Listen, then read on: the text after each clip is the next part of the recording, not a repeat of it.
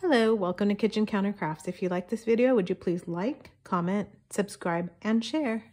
Today is the second part or I guess the third part, because the first one was the walkthrough of how to make this field notes travel journal. And so last time, in case you haven't watched that video, I basically put together this cover, and we also glued together just a couple scraps of paper to put together for a pocket. And the one that I already have made is this one, and the pocket in the back is this just cute little pocket down here that you can slip a card into. And then I have this pocket here. So what we're going to do today is do the rubber band so that we can, or the elastic I should say, so it can come around and hold any other items in place that your traveler might have. So that is today's video. For this video, I grabbed just my little crop-a-dile, and I love it because it comes in a little case, and I have the big one too, and I have a video for that. I can put the links in there. But this is just the handheld crop-a-dile, and because I'm lazy and I don't want to go grab my big one, what I did was I did 2 eyelets, and then the middle I just poked a hole because there's a knot here anyway, and if you were to put an eyelet it wouldn't make a difference. So that's pretty much how I'm justifying my laziness today, and so we're just gonna go with that. I'm gonna put this pocket to the side here, and then we'll come back to that. So for the big pocket, what we did was we just folded this piece of fabric over, we made a center crease here, and now I'm gonna put 2 holes. And true to Mona's style, I am not going to be measuring anything because why start now?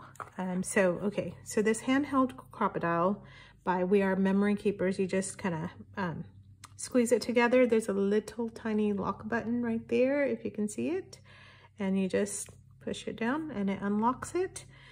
And you have 2 holes up here. The hole punches are here, and they can, they'll tell you, like, you don't even have to read it. It tells you how big they are, but you can also read, just see the hole. That's a big one, that's a small one. I usually go with the small one just because by the time you push the eyelet through, it kind of becomes a big one.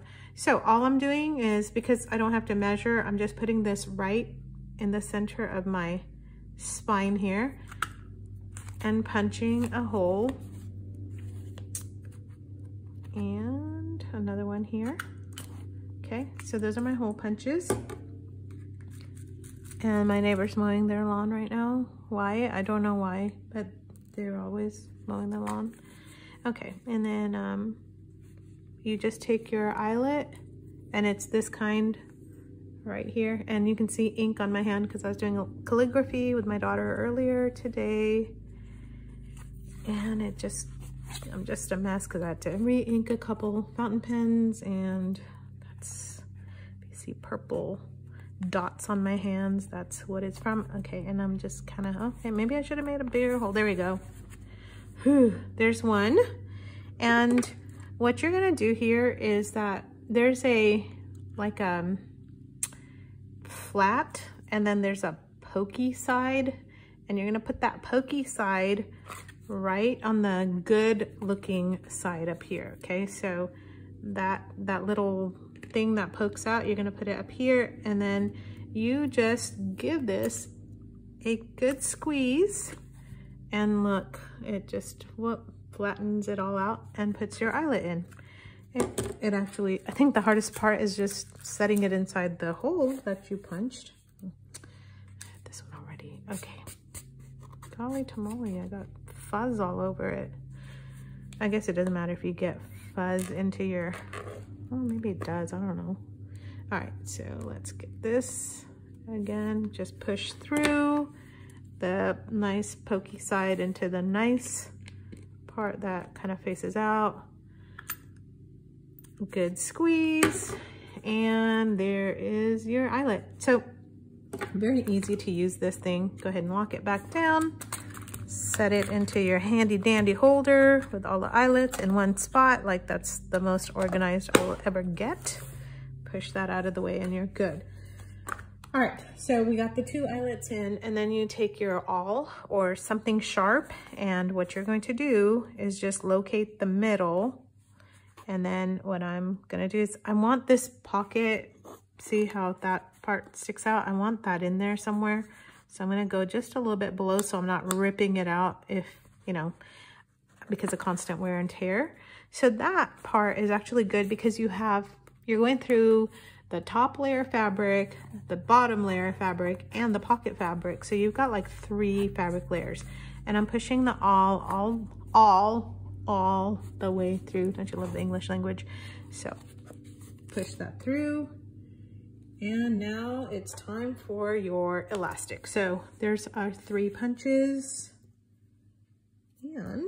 And what I did for this is I knew I was gonna tie it. So there's a little bit of tie. This is how it's gonna be around. And then I'm just measuring it. Okay, this is the way I measure. So it's gonna need to go all the way around and then maybe a little extra. So it's about yay long, which is about a yard. And then a little bit extra for good measure because you never know. Okay, so normally I won't cut it because I don't know how much to use. But in this case, what I need to do is I need to actually poke some of that through so that we get this band here to come up, okay? So I'm gonna actually just set that down. So you're going to not connect, but hold this together and find the middle section. And then you're going to take this middle piece and then feed it through this hole. And I will tell you, this part's a little fiddly because it doesn't seem to wanna go through. Because, you know, also because I'm on the video, so of course it's not going to go through when I'm just like negative talking myself right now. Let me see if I can find a toothpick or something. I mean, I am in the kitchen. You should be able to find a toothpick. Oh, you know what? I am right by the drawer. So grab a knife. That'll work. Just something to kind of help it get through without cutting yourself. I have ink on my hands. I don't need blood. All right, let's see. That's how things go in the kitchen, right? A little crazy, a little graphic. Okay, so did I get that? I'll use a fork because, you know, I got stuff handy here. Seriously, it's not gonna come through? What the heck? All right. Let's see what I can do to get it through. Okay, the knife part again. So the hardest part, obviously, is trying to get this rubber band or elastic to come through. If you find like a small, there we go. If you find a thinner elastic, by all means get it. This is just the stuff I had left over from making masks. And so, I mean, and stuff I had left over from making masks. Yeah, there's a lot. And I wasn't about to go grab more. Well, I did grab some more that's in black because now nobody's making masks, apparently. Okay, so pull enough so that you get this. And this is a little loose, and that's really where I want it because I want this to be able to fit all the stuff that I'm going to be putting in there. So I'm actually even going to pull a little bit more. Okay, so I fed it through, kind of take a look and see, making it a little loose because up here I have a knot. So I'm going to now knot this and I'm going to do it a little loose so that I can kind of pull it in here. I know that makes no sense, but you'll see. I'm going to pull it inside. There we go. And now I'm going to pull it on the outside so that, there. All right, so what I did was I just kind of fed that through. There's your knot. Hopefully that kind of keeps it in place. And did I do 2 knots here? It looks like I did 2 because that knot looks a lot bigger than this one. Let's do 2 knots. And this is just like a shoelace knot. It's not a big deal. Okay. Knot, ha ha ha. Okay, so I did a bigger knot now, I'm remembering, so that it doesn't accidentally gets yanked in there. Okay, so now this is what it looks like right here. And then you have these two kind of tail ends, and you're going to straighten those out because you're gonna feed one really easy. So just watch what I'm doing. You're just putting one into through the eyelet. By the way, if you don't have eyelets and don't want to do that, just make a hole. It's no big deal. And then I'm bringing it up and around because I was like, uh-oh, now how do I get it back? You know, just put it right here. And it looks so pretty. So it doesn't look funky at all. I like it. I like the way that looks. There we go. Feed it back through. And then you're going to look and see what I did here, which is in the blue book. I just tied a knot. So I don't know why I snapped that rubber band, but I did. So I'm just gonna now tie a knot. And so you can do it this way. You don't have to do it too tight, but you don't want to do this one too loose. I hope that makes sense. Mainly because you're going to be putting books in. You don't want them slipping out. So I'm doing the same kind of a knot, like a slip knot, basically. Not a slip knot, because slip knots slip out. But just one of these kinds of knots here. And I'm leaving the tails just because I'm not positive if that's going to be a good size knot or not. My English language skills today, horrible.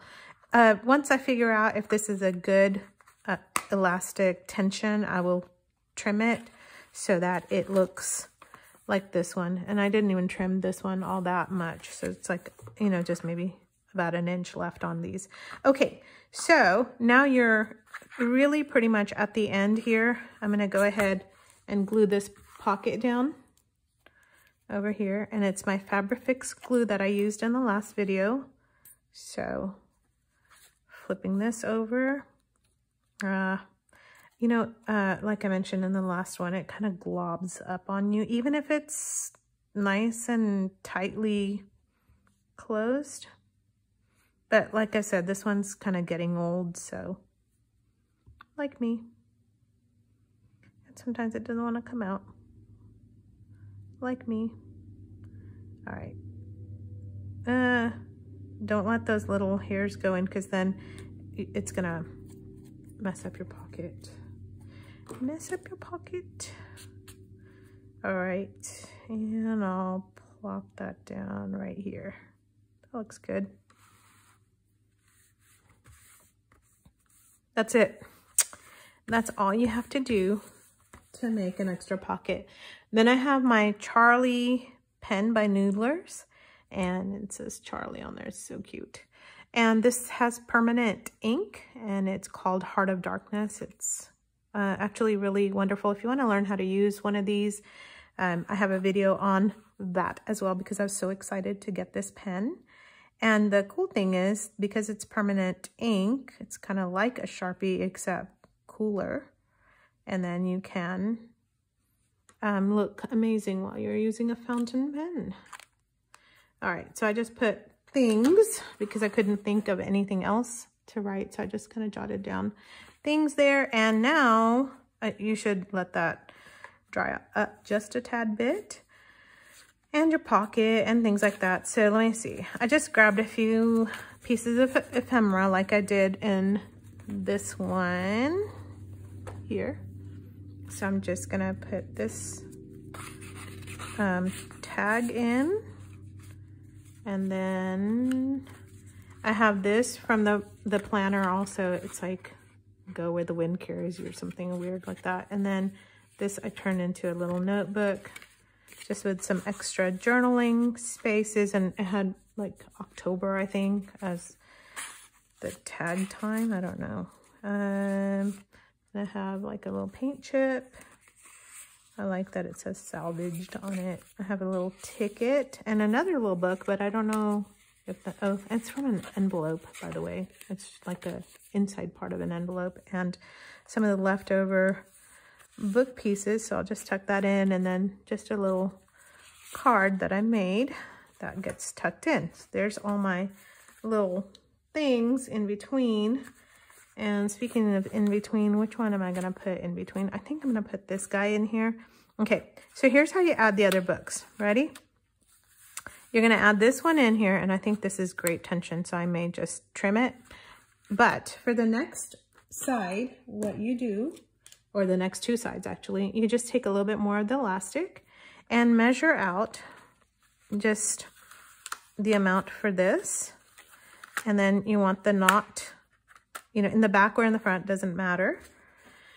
But you get an elastic in the back and you get one in the front. So all I did was I put it around the outside of this one. And that way, ta-da, you get an elastic for the back booklet.